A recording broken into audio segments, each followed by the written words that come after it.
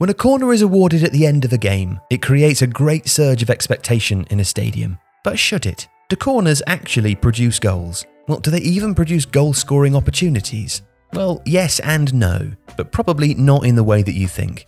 Now, the caveat is that a team's success at corners depends on how good their takers are, whether they have players capable of exploiting good delivery, and if they dedicate time on the training pitch. But even so, they are a scarce source of goals. Between 2010 and 2018, in the top 5 European leagues, only 7% of corners taken even resulted in a shot on target.